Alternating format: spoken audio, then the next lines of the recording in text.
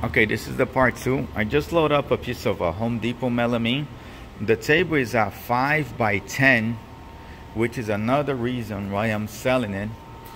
I'm using 7 by 9s. So every time I have to cut something on this table, I have to manually cut it down so it can fit the machine. So this is the reason why I'm selling the distributor here in Florida. They only sell these big sheets. So we're just gonna cut a little cabinet here. It's gonna be a wall cabinet, 12 by 15. This is their software here, quick cut. And this is the other one to draw everything up. Let me show you real quick. So this is how you cut cabinets once it's ready. But you really create the cabinet on this software here. I think I have to close this one before. Let me close this down. So I'm gonna open the e-cabinet, and this is where you'll make all the cabinets. So I'm just gonna. When I went to school, they told me you load an existing job, raid closet.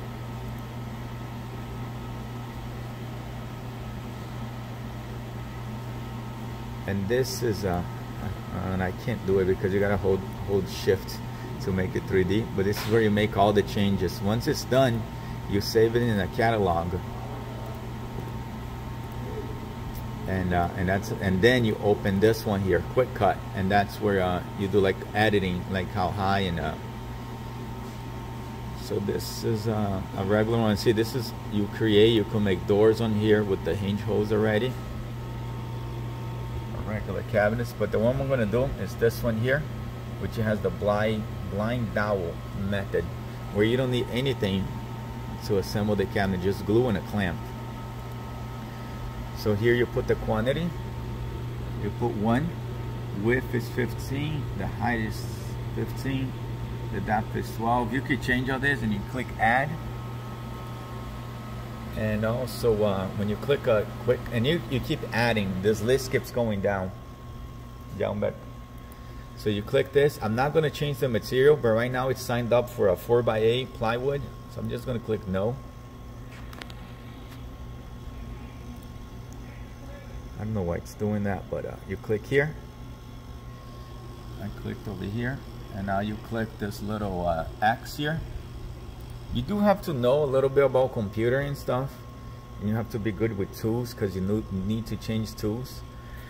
But if you just download something off the internet, DXF files, you click here to load it.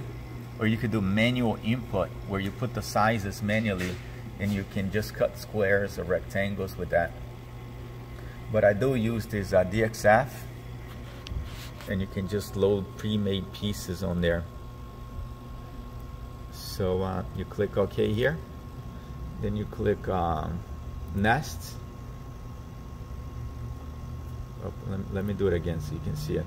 So whenever you put X, I clicked on this, but X is aligning everything to the left of the sheet. Since my sheet is very small, I'm just gonna nest to the bottom. So this is like you're looking from the top. This is where the machine is sitting out. This is the table, and this is the piece of plywood. So once you're ready, you click Nest, and it's going to come on here.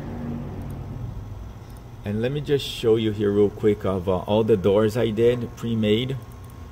You see, so I have all my doors pre-made here, so I don't need to use e-cabinets if I don't want it to.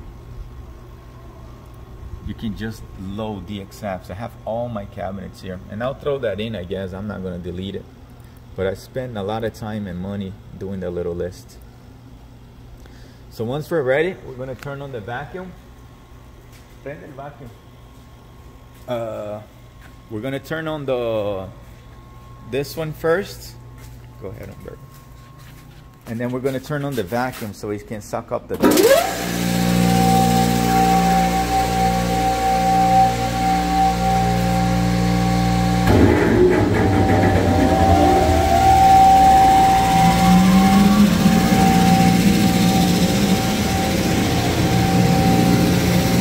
So as soon as I print, it's going to to print the label and the paper, so we can label these.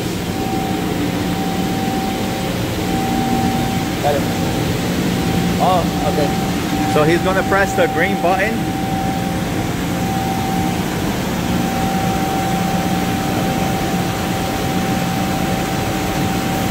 And this is gonna pop up these little pins. So that's how we align the material. So you see?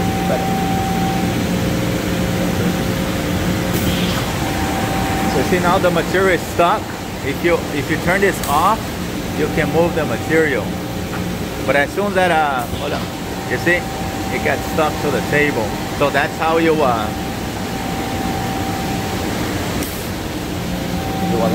the material. It's gotta hit all these stops, and then you click here. And then if you want to be extra careful, you press it down a little bit.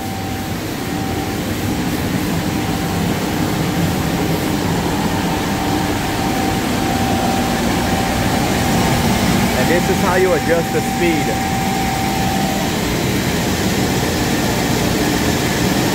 That's the speed right there. Since this piece is really small, I'm gonna cut it in 70%. Once I click start, it's gonna start working. It's gonna print the label by itself. So it's telling me to load the piece of material 3/4.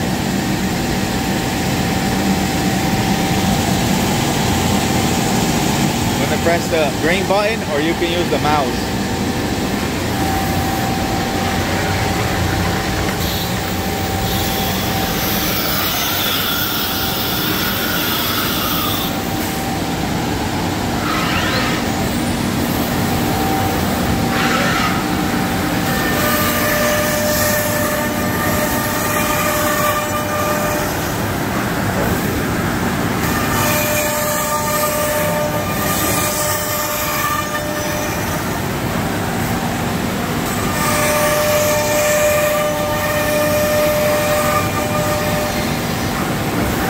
So as the machine is working, the auto lube is dripping. That's how the machine gets lubricated. Whenever that's dripping, you know it's working.